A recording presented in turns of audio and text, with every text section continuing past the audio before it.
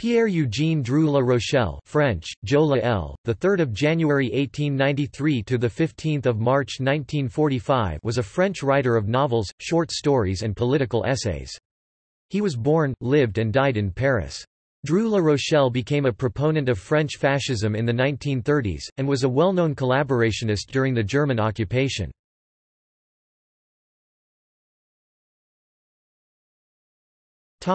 Early life. Drieu was born into a middle-class family from Normandy, based in the 17th arrondissement of Paris. His father was a failed businessman and womanizer who married his mother for her dowry. Although a brilliant student, Pierre failed his final exam at the École Libre des Sciences Politiques. Wounded 3 times, his experience as a soldier during World War I had a deep influence on him and marked him for the rest of his life. In 1917, Drieu married Colette Juremec, the sister of a Jewish friend. They divorced in 1921. Sympathetic to Dada and to the Surrealists and the Communists, and a close friend of Louis Aragon in the 1920s, he was also interested in the Royalist Action Française, but refused to adhere to any one of these political currents. He wrote, "Measure de la France", Measure of France, in 1922, which gave him some small notoriety, and edited several novels. He later, beginning in the 1930s, embraced fascism and antisemitism. In Drieu's political writings, he argued that the parliamentary system, the Gouvernement d'Assemblée of the French Third Republic, was responsible for what he saw as the decadence of France, economic crisis, declining birth rates, etc. In Le Jeune Européen, European Youth, 1927, and Genève ou Moscow, Geneva or Moscow, 1928, Drieu La Rochelle advocated a strong Europe and denounced the decadent materialism of democracy. He believed that a federal Europe could bolster a strong economic and political union isolated from the imperialist Russians and Americans. In 1939, he came to believe that only Nazi Germany could deliver such an autarkian promise. His pro-European views expressed in 1928 were soon followed by closer contacts with employers' organizations, among them Ernest Mercier's Redressement Français, and then, at the end of the 1920s and the beginning of the 1930s, with some currents of the Radical Party.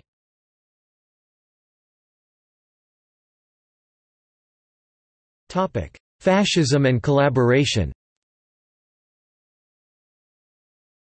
As late as 1931, in L'Europe contre les patries, Europe against the nations, Drieu was writing as an anti-Hitlerian, but by 1934, especially after the 6 February 1934 riots organized by far-right leagues before the Palais Bourbon, and then a visit to Nazi Germany in September 1935 where he witnessed the Reichsparteitag rally in Nuremberg, he embraced Nazism as an antidote to the mediocrity of liberal democracy. After the 6 February 1934 riots, he contributed to the review La Lutte des Jeunes and reinvented himself as a fascist. The title of his October 1934 book Socialisme fasciste, Fascist Socialism, was representative of his politics at the time. In it, he described his discontent with Marxism as an answer to France's problems. He wrote that he found inspiration in Georges Sorel, Fernand Pelloutier, and the earlier French socialism of Saint-Simon, Charles Fourier, and Proudhon. Drieu La Rochelle joined Jacques Doriot's fascist Parti Populaire Français (PPF) in 1936, and became the editor of its review, L'Emancipation Nationale, until his break with the party beginning in 1939. In 1937, with Avec Doriot, he argued for a specifically French fascism. He continued writing his most famous novel, Gilles, during this time. He supported collaborationism and the Nazis' occupation of northern France. During the occupation of Paris, Drieu succeeded Jean Paulhan, whom he saved twice from the hands of the Gestapo, as director of the Nouvelle Revue Française, and thus became a leading figure of French cultural collaboration with the Nazi occupiers, who he hoped would become the leader of a fascist international. His friendship with the German ambassador in Paris, Otto Abetz, pre-dated the war. He was also a member of the committee of the group collaboration. Beginning in 1943, however, he became disillusioned by the New Order, and turned to the study of Eastern spirituality.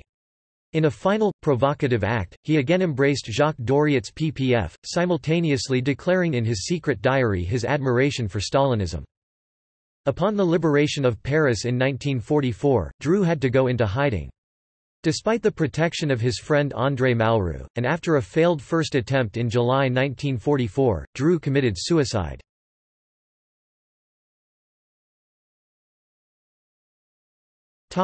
Works. The following list is not exhaustive. Interrogation 1917, poems. État civil 1921. Measure de la France 1922, essay. L'homme couvert de femmes 1925, novel. Le jeune Européen 1927, essay. Genève au Moscow 1928, essay. Hotel Acropolis, Une femme à sa fenêtre 1929, novel.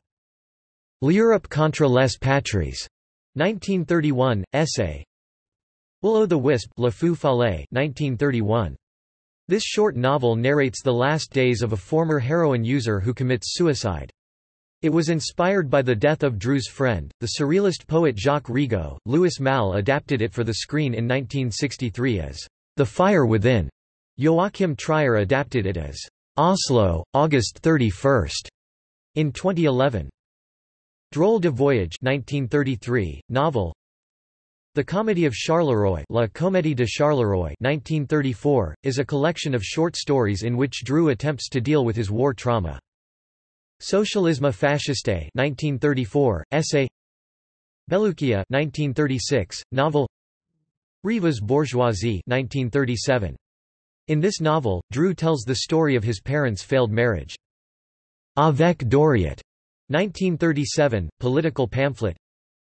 Giles 1939 is Drieu's major work. It is simultaneously an autobiographical novel and a bitter indictment of interwar France. Né plus attendre 1941, essay. Notes pour comprendre le siècle 1941, essay.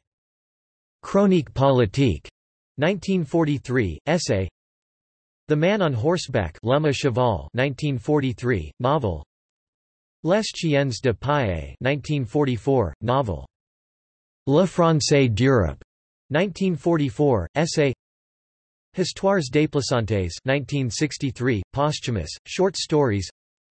Memoirs de Dirk Raspe 1966, posthumous, novel. Journal d'une trompe 1978, posthumous, short stories. Journal de Guerre 1992, posthumous, war diary.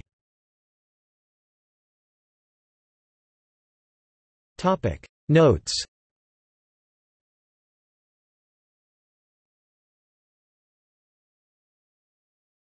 Topic Bibliography. Andreu, Pierre and Grover, Frédéric, Drieu La Rochelle, Paris, Hachette 1979. Carroll, David, French Literary Fascism, Princeton University Press 1998.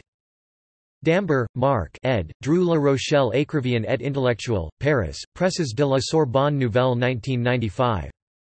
Hervier, Julien, Der Individuus contre la Histoire, Pierre Drieu La Rochelle et Ernst Junger, Paris, Klingsieck 1978. Lecarme, Jacques, Drieu La Rochelle au la balle des mottes, Paris, Presses universitaires françaises, 2001. Mouthner, Martin, Otto Abetz and his Paris acolytes, French writers who flirted with fascism, 1930–1945. Sussex Academic Press, 2016, ISBN 978-1-84519-784-1.